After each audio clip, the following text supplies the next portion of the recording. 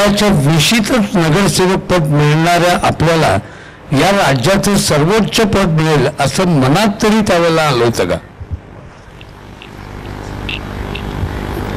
खरं सांगायचं झालं तर जेव्हा नगरसेवक म्हणून निवडून आलो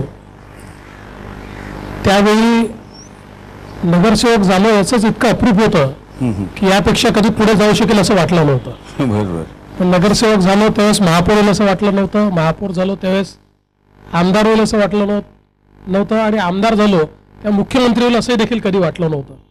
पण तुम्हाला गंमत सांगतो की मी नगरसेवक जे झालो तर मी कामाला सुरुवात केली होती. मी 18 वर्षच भाजपमध्ये काम करत होतो. म्हणजे विद्यार्थी परिषदेचं काम करता करता मला एक दिवस भाजपमध्ये पाठवून दिलं आणि सांगितलं उद्यापासून तिकडे काम कर. मी कामाला सुरुवात केली आणि मग मला एका वॉर्डात सांगितलं की इथला तू अध्यक्ष, इथलं काम तू सगळं उभं करायचं. मी सुरू केलं आणि मग मला सांगितलं की आता निवडणुका येत आहेत आणि तुला लढायचं आहे.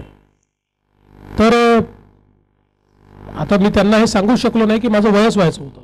मी 21 पूर्ण नव्हतो, पण मी काही सांगितलं नाही आणि मी आपल्या काम करत होतो. त्या काळामध्ये हे 74वे घटना दुरुस्तीच्या वगैरे सगळ्या हे वारे सुरू झाले आणि त्यामुळे महानगरपालिकेच्या निवडणुका या 6 महिने पुढे ढकलल्या गेल्या आणि त्या 6 महिने पुढे ढकलल्या गेल्या. मग मी 21 वर्ष पूर्ण झालो आणि महानगरपालिकेचं तिकीट घेऊन मी त्यावेळी निवडून आलो. त्यामुळे महानगरपालिकेचा नगरसेवक होता आलं हेच मला एवढं मोठं अप्रूप होतं की कधी वाटलं नाही याच्यापेक्षा पुढे जाऊ. प्रकल्प व्यवस्थापनाच्या पद्धती आणि तंत्र यात जर्मनीतला डिप्लोमा मिळवणारे तुम्ही, व्यवसाय व्यवस्थापनामध्ये पदव्युत्तर पदवी मिळवणारे तुम्ही, अशा तऱ्हेचं शिक्षण कॉलेजच्या वयामध्ये जेव्हा घेतलं जातं तेव्हा परदेशात स्थायिक होणं आणि कॉर्पोरेट जगतामध्ये एखाद्या वरिष्ठ स्तरावर जाणं असं बहुतेकांच्या किंवा त्यांच्या पालकांच्या मनात असतं. तुमच्या मनात असं होतं? मी फायनल इयरला यायच्या आधी नाना मागे उभे आहेत. मी फायनल इयरला यायच्या आधीच निवडून आलो होतो. म्हणजे लॉ फायनलला मी 5 इयर कोर्स केला आणि त्याच्या आधीच मी निवडून आलेलो होतो. त्याच्यामुळे माझी दिशा ठरली होती.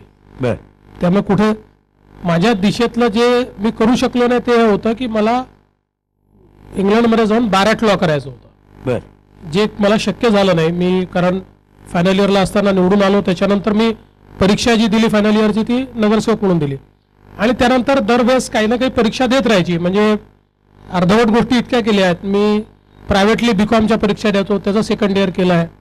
MA 2 विषयात मी फर्स्ट इयर करून ठेवलेला आहे. LLMचं मी फर्स्ट इयर करून ठेवलं आहे. कुठली तरी परीक्षा देत राहायची. मला जी व्यवस्थापनाची संधी विशेषतः जो डिप्लोमा आहे ती अशी मिळाली की जर्मन गव्हर्नमेंटचा GIZ आणि GTZ असे 2 प्रोजेक्ट चालतात. त्यांचे गव्हर्नमेंटचं डिपार्टमेंट आहे आणि ते लोक काही लोकांना पिक करतात सगळ्या देशांमधनं आणि त्यांच्याकरता हा शॉर्ट टर्म डिप्लोमा ते काही महिन्यांचा चालवतात की ज्याच्यामध्ये त्यांना तिथे जर्मनीमध्ये बोलवून ते तशा प्रकारचं पूर्ण शिक्षण देतात. आता याच्यामध्ये मला का त्यांनी निवडलं मला माहिती नाही, पण त्यावेळी त्यांनी मला विचारलं की तुम्हाला निवडायचं आहे.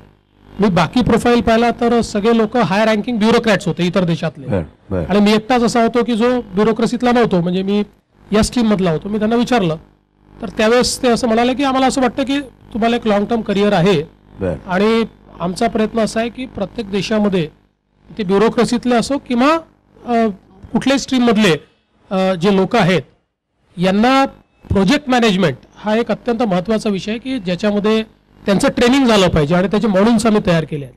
आणि विशेषतः आपल्याला माहिती आहे की दुसऱ्या महायुद्धामध्ये जर्मनी जेव्हा पराभूत झालं तर ते पराभूत झाल्यानंतर जर्मनीने अमेरिकेचा अभ्यास केला की आपण एवढे स्ट्रॉंग असताना पराभूत का झालो आणि मग त्यातनं त्यांनी स्ट्रॅटेजिक मॅनेजमेंट हा विषय अमेरिकेचा त्यांनी तो घेतला आणि ती स्ट्रॅटेजिक मॅनेजमेंट त्यांनी प्रोजेक्ट मॅनेजमेंटमध्ये आणली आणि त्यातनं हा संपूर्ण त्यांनी ते प्रोजेक्ट मॅनेजमेंटचा एक संपूर्ण कोर्स तयार केला.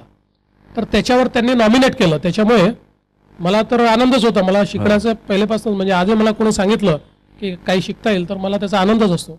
त्यामुळे मी म्हणजे नगरसेवक असतानाच गेलो आणि सुट्टी घेऊन तिथे आणि तो त्या ठिकाणी नॉमिनेट झालो. तो कोर्स पूर्ण केला, त्याचा डिप्लोमा त्यांनी दिला आणि तिथनं परत आलो.